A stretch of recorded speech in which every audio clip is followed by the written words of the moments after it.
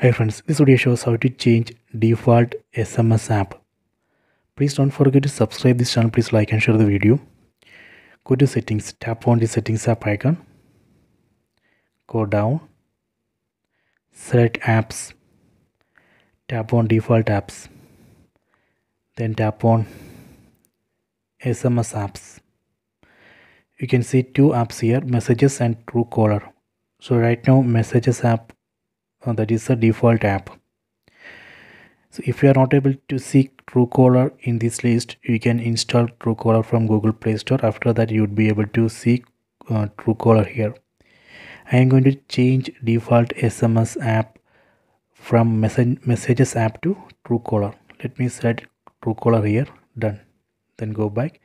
See, now you can see default SMS app has been changed to Truecaller. So this way we can change default SMS app. I hope you have enjoyed this video. Please take it.